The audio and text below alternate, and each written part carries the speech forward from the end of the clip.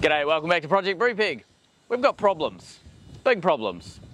Quite a few of them coiled up here on a pallet. That's right, we don't want to find ourselves on the high seas being tied down by anything, and we certainly don't want to string you along. All right, I'll stop dragging the chain. All of us on Brupeg have a dream, a vision if you will, and it doesn't include shit everywhere. So today's job is using a little bit of stainless, some fancy TIG work, and we're going to tuck our junk away. We've taken a sunken fishing trawler and converted her to a community-funded expedition and research boat crewed by volunteers from around the world. Because life's too short not to fight for your dream.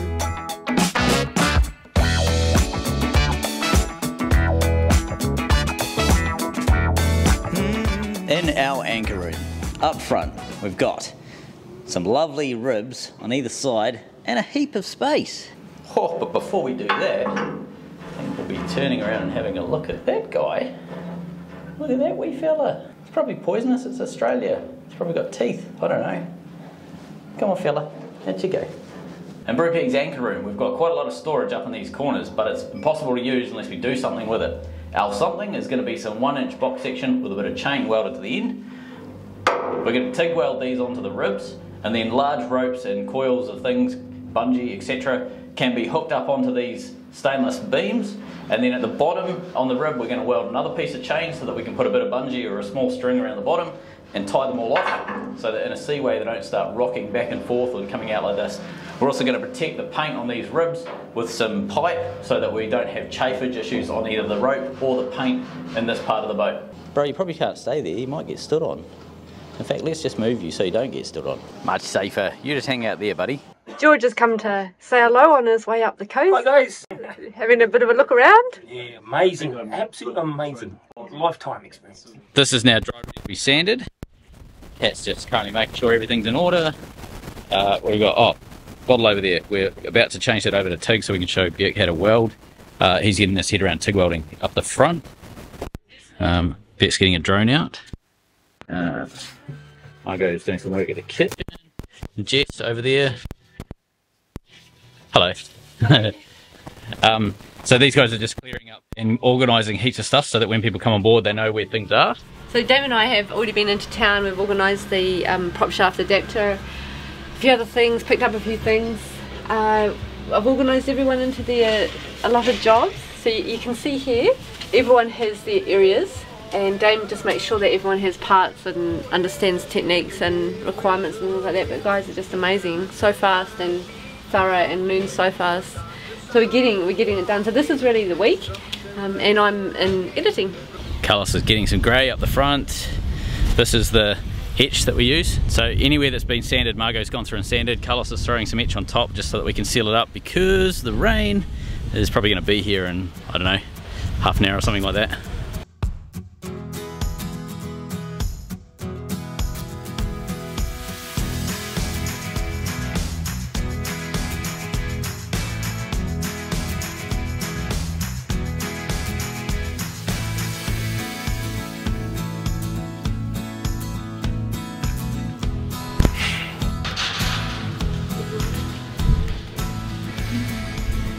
We've got lots of little parts to build. Stainless brackets, mild and stainless mainly. So I'm teaching Birk how to TIG weld, DC TIG weld. I'll stay with the AC stuff for now, but he's going to start taking over some of the DC stuff.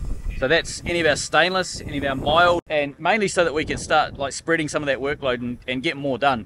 We've got two welders, two DC capable TIG welders, really good ones. I'll show you what we're working on. Birk's currently cleaning up a whole bunch of tungstens, and then we've got some stainless plate and some stainless bar.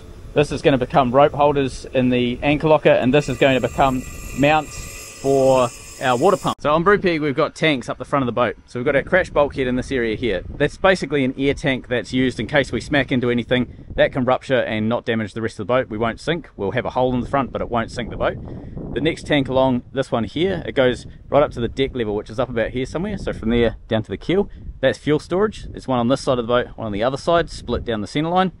The next is a very narrow air tank, and that's called a cofferdam, and it separates the fuel tanks here with the water tanks here. Now the water tanks go again up to the deck, just about 2 feet above the waterline there, and they come all the way down. So those two water tanks are about 3,000 litres each, roughly. And the cofferdam in this area here is where our water pump and everything is going to be sited. Water pump and everything includes things like filters, emergency taps, sight glasses, things like that, so that we can get in there and get water if we need it in an emergency, if the pumping and the electricity stops. But it also allows us to bury all of that sort of gear in one location, all the filtration, all the pumping and everything's in that one location. I want to show you something. This is how fucking awesome Birk is. Look at this. This is how your TIG weld. That's his very first TIG weld. Look at the state of that. Is that not just fucking awesome? And then this one. That's his second one. So, I think we've got ourselves our TIG welder. So with Birk getting his head around TIG welding, my plan is to be able to start passing some of the intricate fiddly stuff like stainless steel shrouds that have to be going on any mechanical stuff. The belts on the front of the engine, for example, need a big shroud to go over them to protect hands and fingers. Things like the water pump mounts. We've got some brackets to do in the engine room. All of these things are stuff that is a TIG welding job. So if Birk can get his head around TIG welding, that's going to be phenomenal to have someone that good doing his parts on the boat. Third weld. So the homework was run lots of beads, just do plenty of welds, and we'll go through and critique each one and we can learn from there.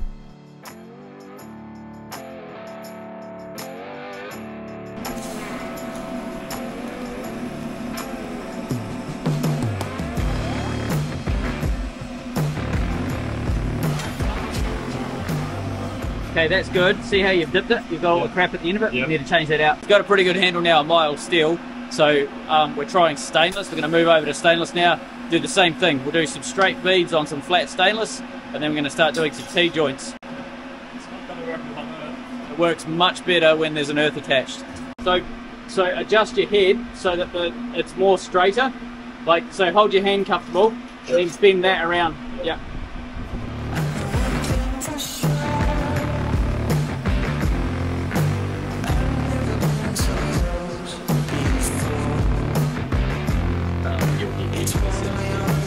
Right, yeah. Yeah, especially with that one. Yeah.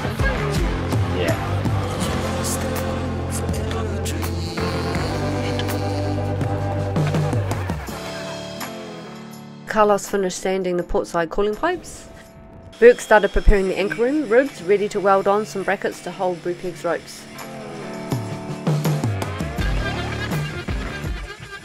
Do you want the welder? Yeah, maybe still a slight angle like that. Yeah, I think a very slight angle works quite well, eh? Yeah.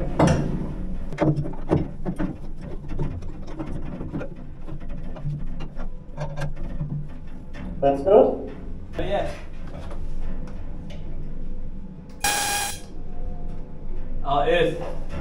Earth it on the stainless. That buzzing sound is not getting an earth. Yeah. That's paint and other junk. Yeah, awesome. Might want to check your tungsten.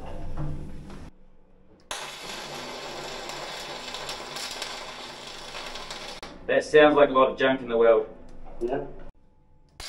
After Birk took so well to TIG, Damien's asked him to weld these brackets in, and it's not an easy task. There's no fucking gas. Oh. Did you turn the bottle back up? That's why it's never going to work. Yeah. Can you turn the power on a bit? Power up? Yep. Yeah. You're on 200.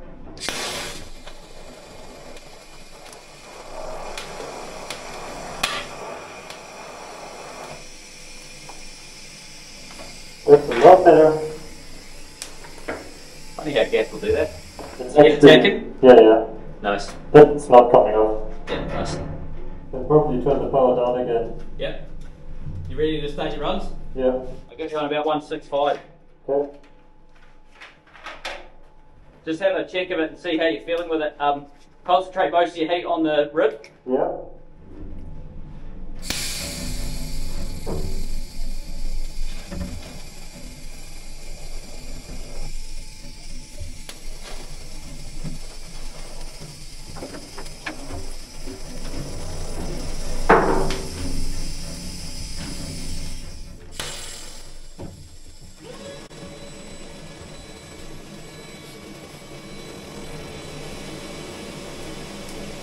You just want to stay a little bit longer in your post flow. Yeah. I noticed your tungsten was ready when you pulled away. Yeah. Just hold on a little bit, couple of seconds longer. And by the way, this is to stop the argon from pulling up below so you can't breathe. Oh yes, that's good. Yeah, it's a safety thing so you don't die. Just a small safety thing. Yeah, it's a small feature.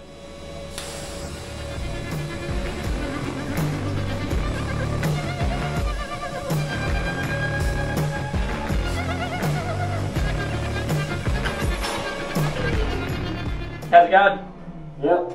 Maybe I'm gonna clean it up and then we can have a look. Whenever we're welding in a tank like this, there's always a risk that argon can build up at the bottom and it fills up like essentially like water flooding the bottom. It fills up at the bottom and pushes all the oxygen out.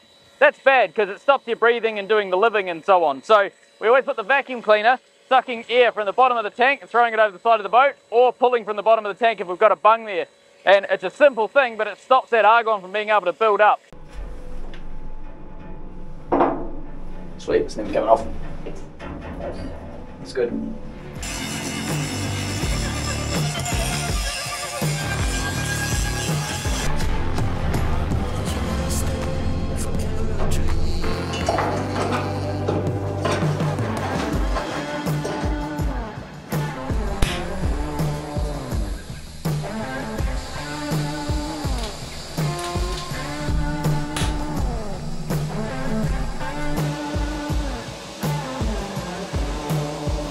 We're done.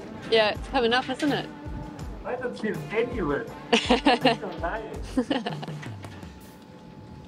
Birds are getting blown around.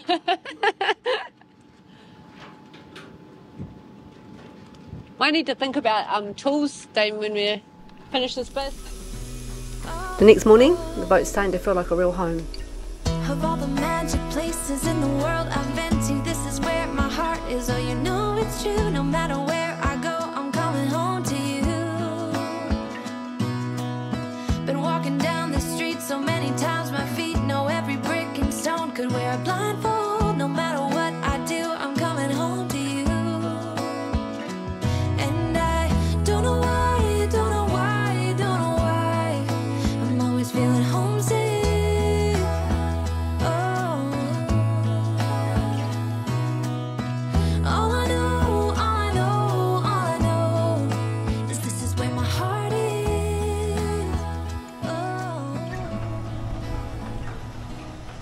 Project today, we already sanded these pipes. We're going to do some acetone to clean it off and then put some of the paint cover over them, this side here and the other side.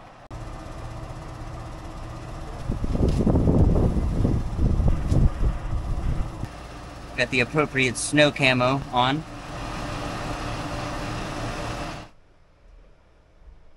It's time to cook. But first, coffee.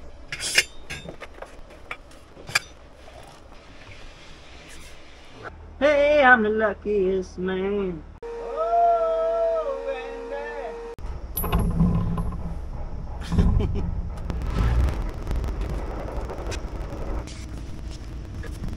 And all my efforts, still paint on my head. Of course, the one spot that won't cover. That's okay.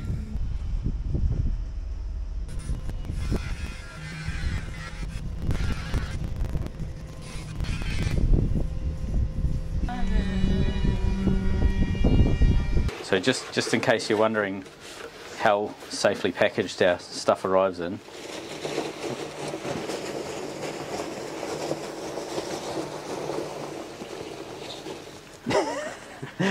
that's all that's in this box. Yeah. Yeah. Wicked. I need to keep that box, so I'm just going to tape it shut. Alright, day 2 of painting the pipes here. Birk has given me this handy device from our spy gear in order to see the tops of the pipes. I definitely have to hit them again, but we got one section dry and done.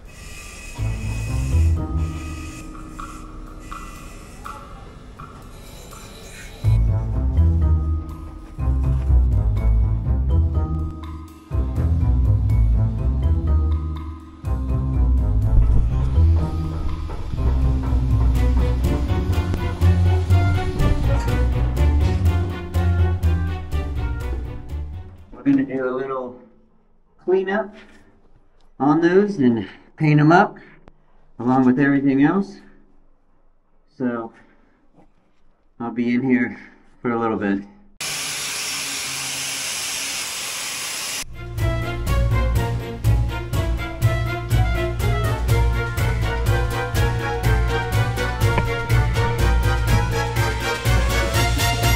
Alright, the bit of cleanup is done on the rope holders. So now we have to get to painting.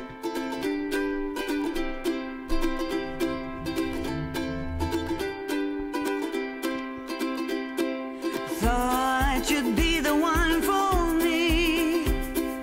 Won't you tell me how you feel? Oh man, don't you just hate it when the manager is just sitting over you?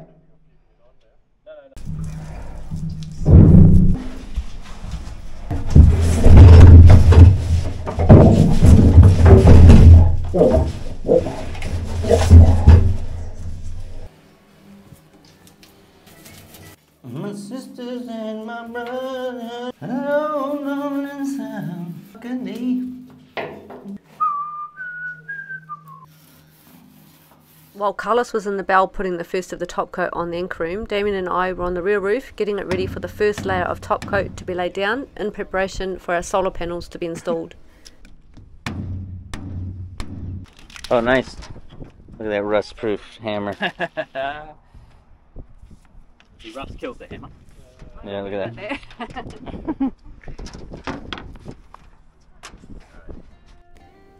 Carlos is preparing to do the top coats. He's masking up the stainless so it doesn't get marked. And he's going to start with striping and then he'll do the full top coat. I wanna jump around when I think about yesterday. Your smile, your style so fly, my oh my. As time stood still, I got. Wow, First impressions. that's amazing. It's quite light, isn't it? Yeah, it's a good color. That's neat. Wow, how are you doing? Can you smell it? Are you okay? Oh, it's not bad. The mask is fine. Okay, cool. Yeah. Gorgeous. Yeah. It is a nice colour. Yeah, it's a really nice color. Yeah, I love it. I love it. I thought it was going to be dark like this gray. Yeah, I was thinking it would be grayer. Yeah, it's more like an off-white. Yeah, it's lovely. I think that would look nice on the top decks. I think it will, yeah. I'm mixing together here the two-part paint for the roof. This one in particular is a 4:1 ratio. There is but just a little bit. Oh, there. Alright, second part of the painting. You see the most dramatic change today. So I edged up yesterday. And of course our table for two is still here. Those lips and honey on those fingertips.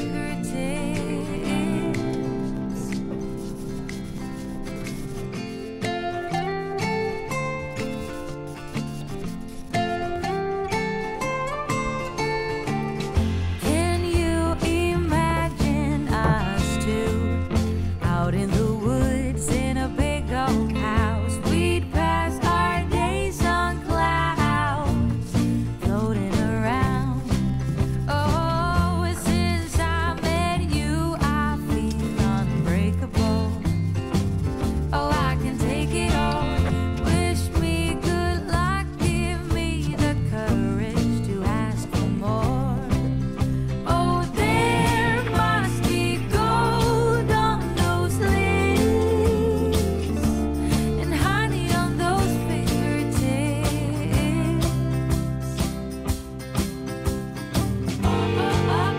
Oh, we could be birds, discovering the world, the best ones they've ever heard about.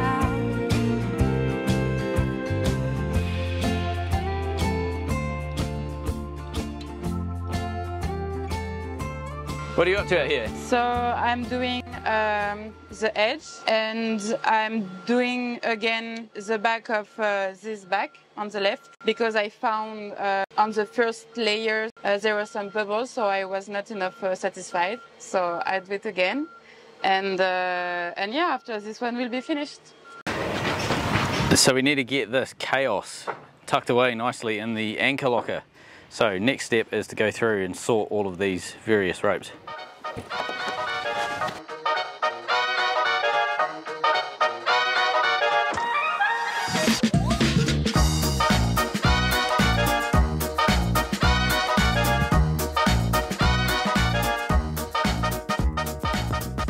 What have we got? These 3 coils here, these are our mooring ropes with throwing lines. So we've got a small black rope with a monkey's fist. That's a monkey's fist there.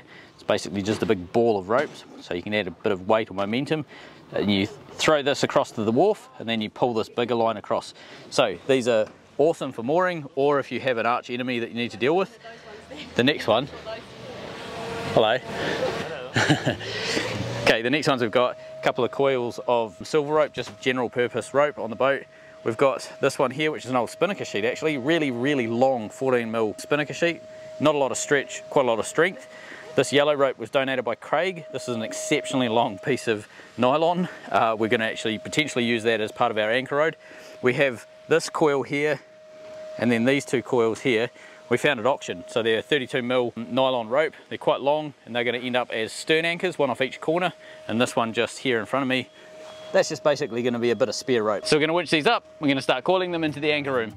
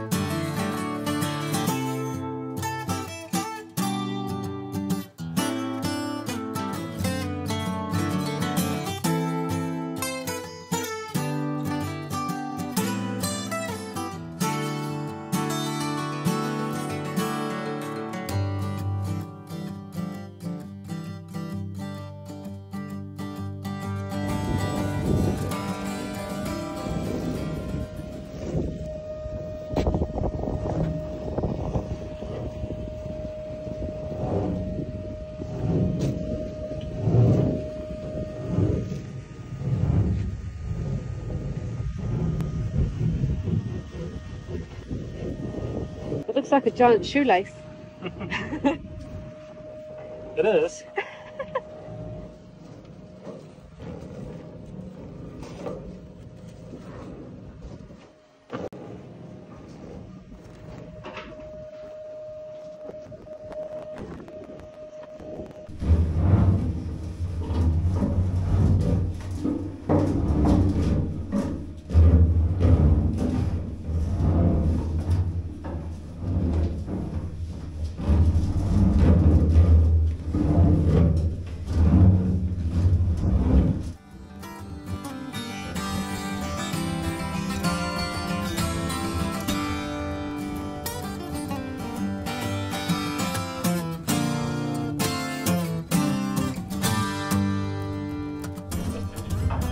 How much more have you got? Quite a bit. You got room? Yep.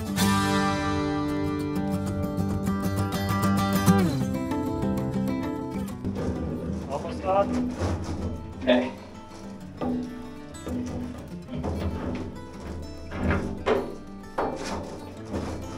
Okay, so that's one rack just about taken up.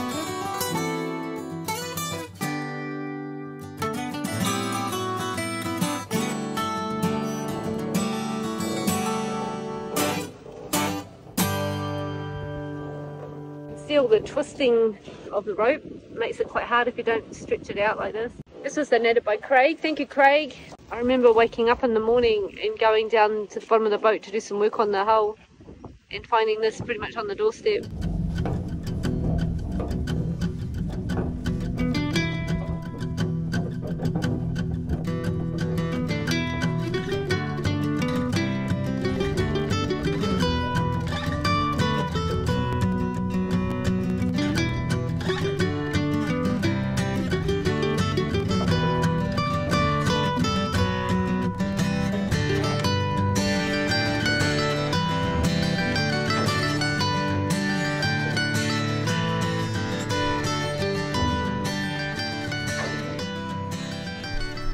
Birk and Dame are working on the ropes, getting them in the anchor locker. Carlos is up on the roof finishing spot painting with Etch Anywhere We've Missed. A lovely blue sky today. Margaux is cutting out the insulation. She's shaping it so that every space is taken up on the insulation panel so we don't get any waste.